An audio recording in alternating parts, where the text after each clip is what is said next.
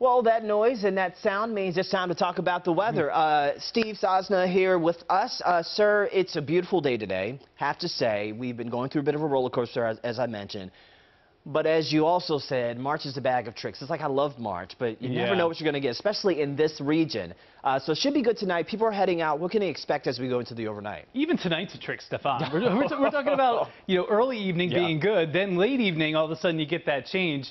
It's just that time of the year. But we're headed in the right direction. Spring officially begins on Monday, so we're going to have some bumps here along the way. One of those bumps coming here tonight. You can see that on the radar picture behind me.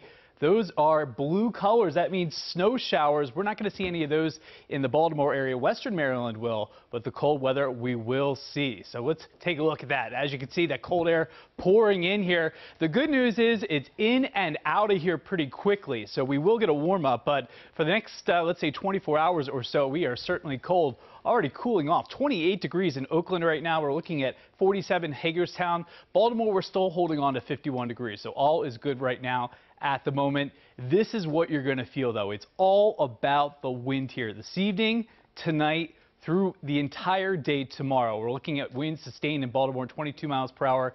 Hagerstown 24 miles per hour at the moment. So follow the hour-by-hour forecast, of course, because that is changing each and every hour. You don't always see that. Near 40 at midnight, and as you can see, by 2 in the morning, 38 degrees in town. With the wind, it's going to feel even colder. Out in Western Maryland tonight, upper teens, low 20s. Meanwhile, here in the city, 28 degrees, 25 in Frederick. But add in the wind. Tomorrow morning, you're waking up to wind chills, feeling like the teens for a couple of hours. The sun will be out there, and so will the gusty wind. So we have a powerful cold front moving on through. There's those cold snow showers moving on through upstate Pennsylvania, not for us.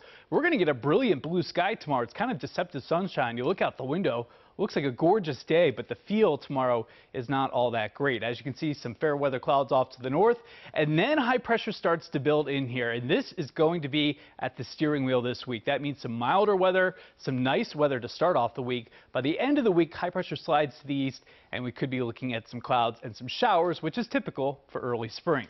We're looking at temperatures during the day tomorrow. Yeah, they're in the struggle category. Low 40s. We should be in the mid to upper 50s, and your exclusive 7-day forecast looks really good here. 44 degrees for your Sunday. So that's the chilly day, but by Monday, 54 degrees. So we gain 10, a little less wind too. Tuesday, 62 degrees sunshine. Get out of the way for Wednesday because that's when the warm up begins. 64 degrees, 70 degrees on Thursday. And then as we go into Thursday night, Friday, and into Saturday, a couple showers, not a big washout, but it'll help flush some of that pollen out of the air. And Stefan, I know you and I will be really happy about that with many other people.